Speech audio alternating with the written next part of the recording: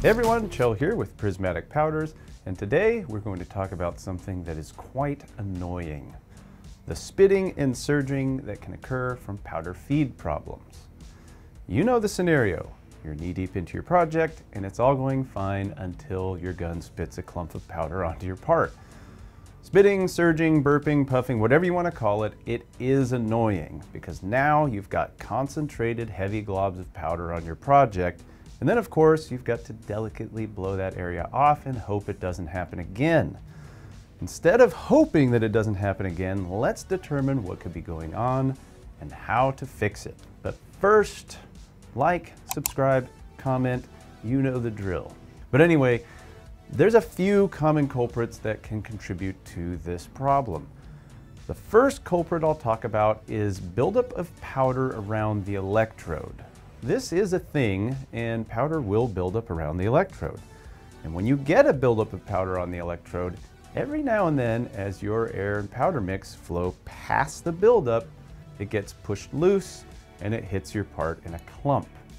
Now there are several reasons why the buildup can happen, and some powders, such as metallics, tend to collect on the electrode more than others. But what can you do? Now, some guns have a purge trigger just for this reason, so you want to make sure you're taking advantage of that. The purge will simply push clean air past the electrode to clear the buildup. So, if you got a purge trigger, make sure you use it periodically to clear potential buildup, especially when you know you're working with powder that is prone to collect. Just make sure you're pointed away from your parts when you use it. If you don't have this option on your gun, you can simply tap the gun tip periodically and then pull the trigger away from your parts. This is going to knock loose any powder that has collected, and then you'll be clearing any clumps out while you're pointed away from your parts. I will summarize the next culprit as inconsistent flow, and then I'll break it down a bit.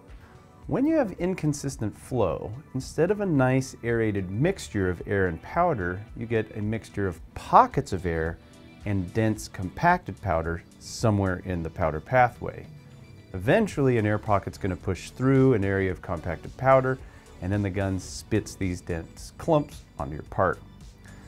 What you need to do is figure out what is creating it. Now, here are some things to check. Atomizing air pressure. If the atomizing air pressure to your gun is too low, it's going to create a rich mixture and therefore potentially create compacted powder. So you simply need to increase your airflow by increasing the atomizing air pressure. Low fluidizer air pressure. If you use a fluidizer, it could be that your fluidizing air is too high or even too low. In either case, you're going to have an inconsistent feed of compacted powder that is transferred through the pickup tube, to the hose, to the gun, and onto your parts. So when setting your fluidizing air pressure, you need to look at how the powder is behaving in the fluidizer. It needs to percolate, but you want to simmer, not a boil. Powders that are denser may require more air, and of course, you'll need to look at the behavior of the powder in the fluidizer to know where to set it. If you know you're spraying a dense powder, then you may even try to spray 1 pound at a time. This will make it easier to fluidize properly.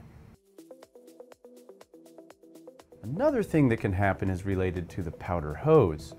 Sometimes the hoses can get kinked or bound, and this can also create a pocket of impacted powder. So the solution here is to assess whether your hoses are too long. Oftentimes hoses that are too long can get caught on things and get pinched, and therefore you should trim the hoses to suit your spraying environment. If there's a bunch of excess there, just cut it off. It's not doing you any good. A longer hose may also need more air and powder mixed just to keep a consistent flow.